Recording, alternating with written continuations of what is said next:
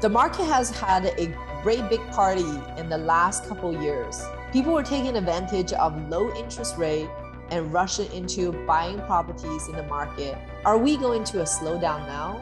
Are we in the bubble?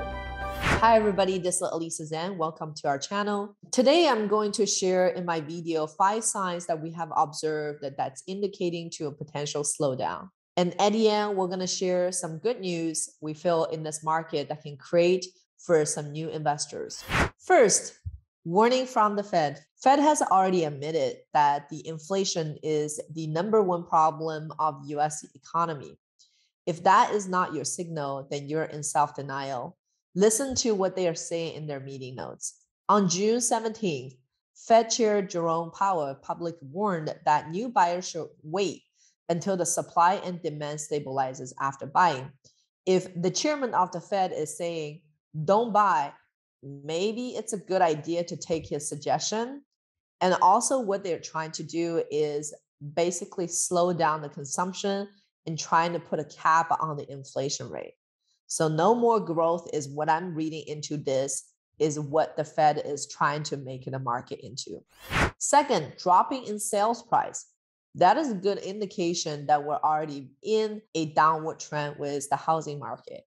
Nationwide, since the end of June, the median sales price has dropped from peak 396K to 385K by the end of July. Small drop, however, maybe it's the beginning of something more drastic. Let's see how the median sales price has changed in these popular housing market after the pandemic. Las Vegas, the peak price was in mid-June at 450K and dropped to 435 by the end of July, a 4.6% drop.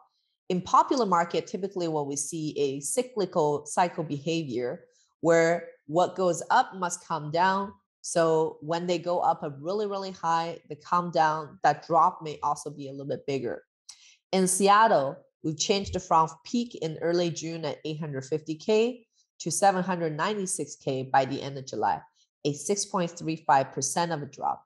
San Francisco, from 1.66 million in mid-May to 1.53 in late July, a 7.8% drop. So these are some of the indications to look for because we believe the drop will be even more significant. Third, luxury home pricings are starting to plummeting.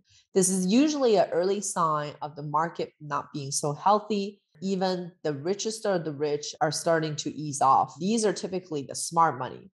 According to Redfin, sales of luxury US house has fell to 17.8% year over year during the 3 months ending April 30th. The largest drop since the onset of coronavirus. Fourth, housing have becoming unaffordable to buy because the interest rate has hiked up so drastically.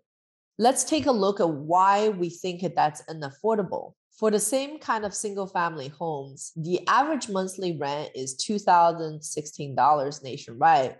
But if you were to buy a house, your mortgage is going to be now more than your rents at $2,050. However, we know that home ownership is not just mortgage, there are insurance, taxes. When you add all this together, your affordability gap has increased drastically. So this becomes less affordable. And interest rate has gone up so much.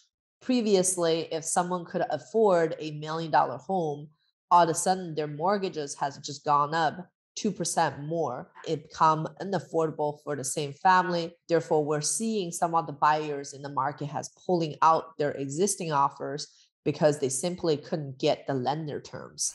Fifth, decreasing disposable income. The consumer report has indicated we're in a period when there is a super high inflation. If your inflation rate is at an over 8% rate, that means your bread, food, gas is all going to cost significantly higher. Therefore, people's salary hasn't increased as much as that. Therefore, less they can save to buy a home. Now, here's some good news I want to share with you. We have seen this in 2007, 2008.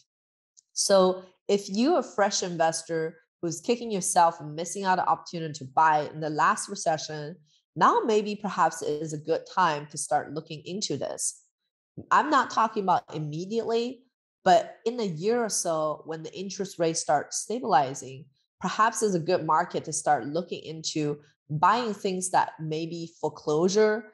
Because remember, the pricing has bid up a lot higher earlier this year. So a lot of folks who bought the stuff in the last year to this year perhaps are sitting on properties they can no longer afford. So we're going to see some slowdown and potentially some foreclosure coming as well in the next year or so. So keep your eyes open for some of these opportunities. Now maybe finally your chance to get it into some good deals. If you like today's video, please like and subscribe to our channel. We'll see you next time.